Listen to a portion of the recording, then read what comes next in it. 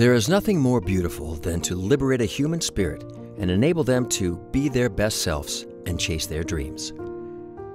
Those are the words of Robert F. Smith, an entrepreneur and philanthropist who truly believes that society can experience transformation. His commitment to creating systemic solutions for communities has been proven time and time again. As the first Black American to sign the Giving Pledge, agreeing to give away the majority of his wealth to philanthropic causes, through his landmark $20 million donation to the National Museum of African American History and Culture, and his surprise gift to the 2019 graduating class at Morehouse College, where he paid off their collective student debt and the debt held by their guardians. An engineer at heart, Robert leverages this mindset to seek system-wide solutions to issues that affect communities afflicted by racial disparities, economic hardships, and educational challenges. His tireless advocacy for Black communities is backed up by his impressive example. As the founding director and president of the Fund 2 Foundation, Robert and Fund 2 Foundation have worked to preserve the African American experience, while their program Intern XL matches highly qualified students with paid internships at over 300 corporate partners. Robert believes in going all in on our investments in the next generation of Americans because he sees their limitless potential. He says, "We have seen the next generation rise to action several times over the past few years, and it is up to us to make sure they have the resources and support they need to make the systemic change necessary for us to end racial disparities in this country." Robert F. Smith has dedicated his life to being a powerful point of light so that our next generation may shine brighter than any before.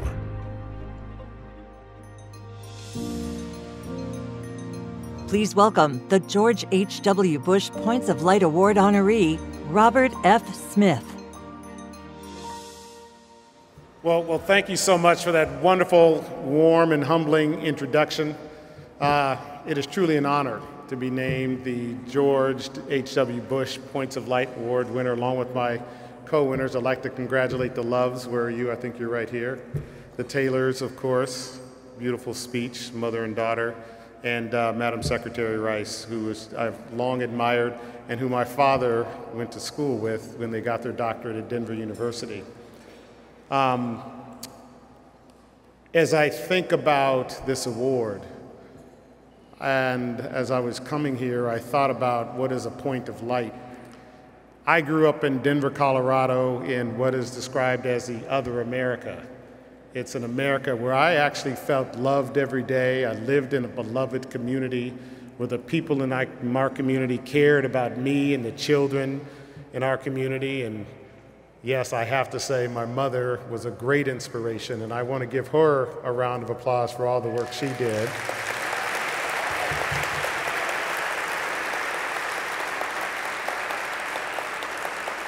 She, of course, had a lot more work to do on my older brother than me.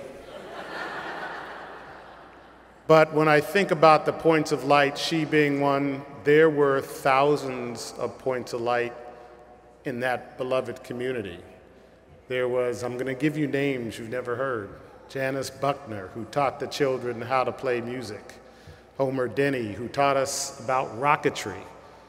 We had people in our community who taught us to understand the importance of hard work and values. My Aunt Mabel, education. I think about these people every day, about what they contributed. They were the unsung heroes of the everyday of our existence. They looked out for us when we came home from school to make sure that school ended at 3, but our parents didn't get out of work until 5. And there were these women who took us into their homes, who educated us, gave us nutritious snacks. The older children taught the younger children. And when I look at those women and those families, they were those points of light. They did it without celebration.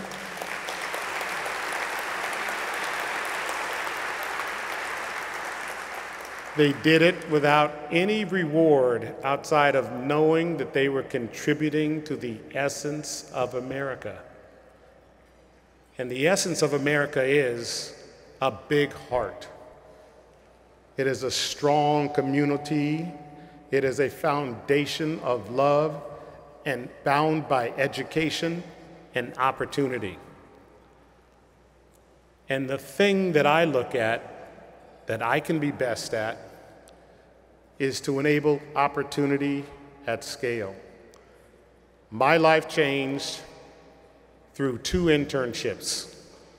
One at a place called Bell Labs, and I see George laughing over there because, yeah, Neil was one of my other intern mentors, and one at a place called Amico Production Company with no other than Neil Bush.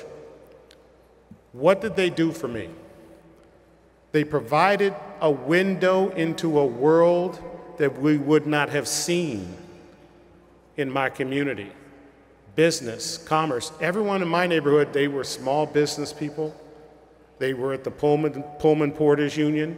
They were educators, they were teachers, small contractors. They didn't work at large corporations or when we're not able to enable a number of the kids in that organization, in that community, to see what American commerce and trade really looked like.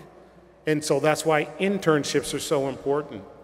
We built the Intern XL platform. We have over 23,000 STEM students from HBCUs and MSI organizations with over 400 corporate partners.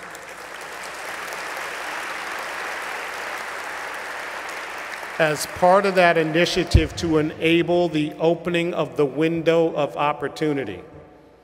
Because when you do that, you bring down the barriers of lack of understanding of each other, and you also create optimism and hope.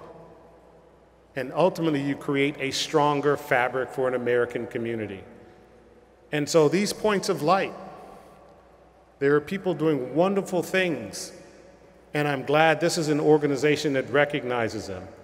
But I will tell you, I'm going to accept this award on behalf of those men and women from my community whose names you will never know, who made a huge difference in the hundreds of kids that came out of my America to become part of this other America. So I want to thank you all for this wonderful honor.